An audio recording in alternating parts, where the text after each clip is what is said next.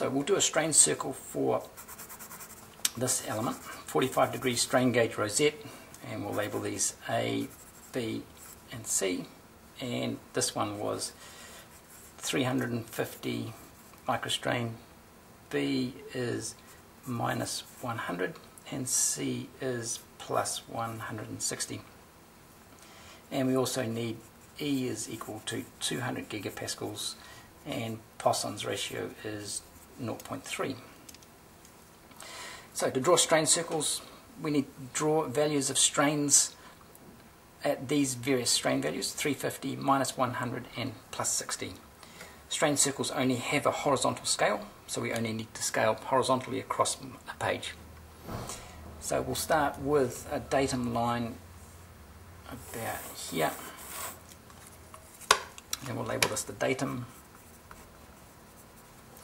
and we need to measure off here our values. So we'll come off here at 350, and this is A and that is 350, so we put a line through there.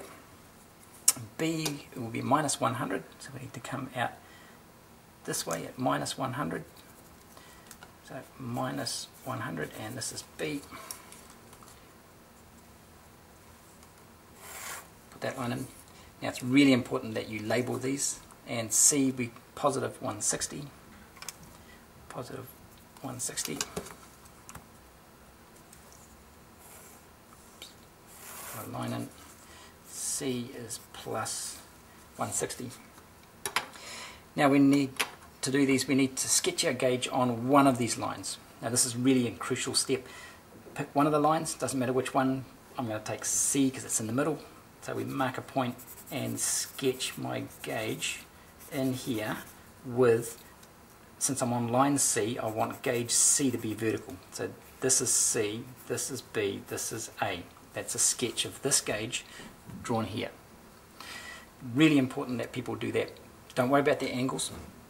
Now I'm looking for the point where the A gauge crosses the A line and the B gauge crosses the B line, which will be down here. So there'll be a line comes down here, line goes across here. Now I get my protractor and put those in. So C will be through here and B will be at 45 degrees, which is there. Hard to see. So I'm looking for where B crosses the B line, there, and A crosses the A line, there. Okay, now we need to construct a circle which will pass through these 3 points. The original point we started with, and where the A line crossed and where the B line crossed. So those 2 points and the original point that we started with. So to do that, we do a bisector on each line. So grab your compass and bisect each of these 2 lines.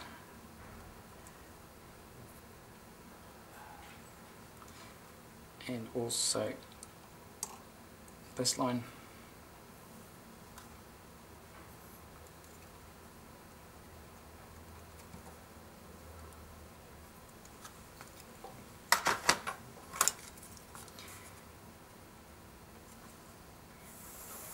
Bisect that line, bisect this line,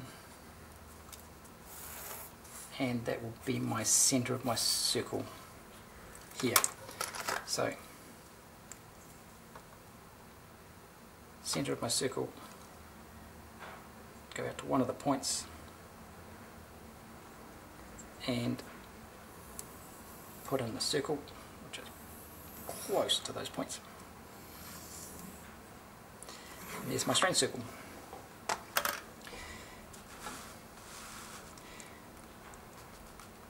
Okay, we're measuring strains. My maximum strains, since I've only got a horizontal scale, my maximum strains will be the furthest distance to the left and to the right.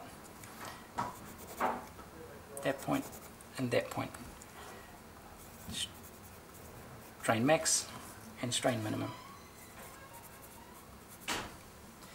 measure them from the datum. This is my datum line. So this one there is 625, near enough. And this one is minus 110. So these are micro strains and micro strains. Okay, those are the values for my strains.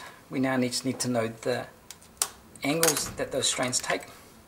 So I can do that easily by coming back for a strain circle. This is really easy. Here's my gauge, there's my maximum strain. I can just put a line in here. That's the angle of my maximum, and the angle of my minimum will be through there. So this is where they are on this gauge. So this is the A gauge, and therefore we can go around this way to get to my maximum and work out what that angle is, which is about 37 degrees. And again, this one is clockwise from A. So on my original thing, my maximum strain is here at 37 degrees. And my minimum will be 90 degrees to that. Okay, to find principal stresses, we can now use these values of strain. So stress max is equal to E over 1 minus V squared strain max plus V strain minimum.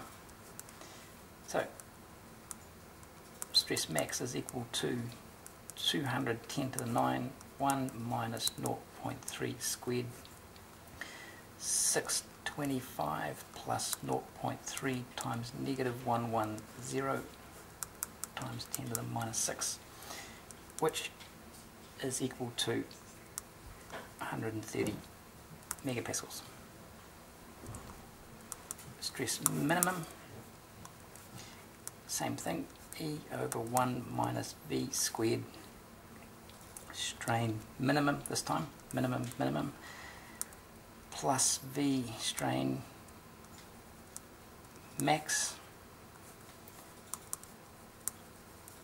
200 times 10 to the 9, 1 minus 0.3 squared minus 110 plus 0.3 times 625 times 10 to the minus 6, which is equal to 17 megapascals.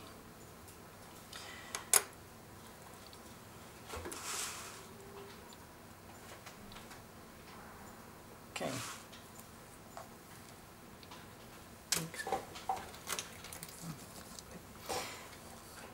Next thing we'll do is find the stress at 10 degrees.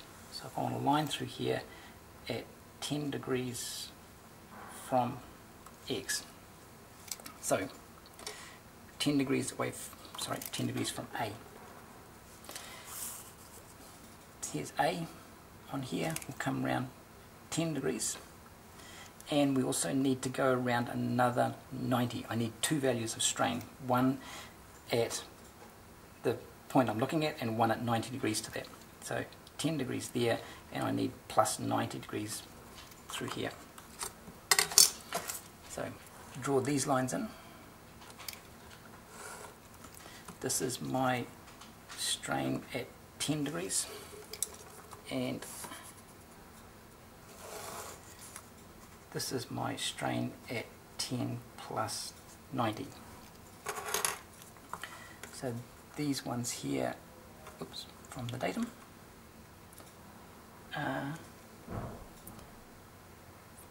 470, and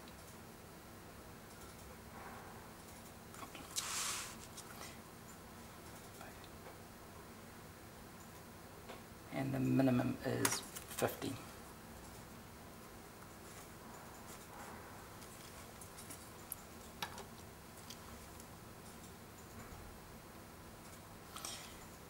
So this is my point at 90 degrees away from the one that I want.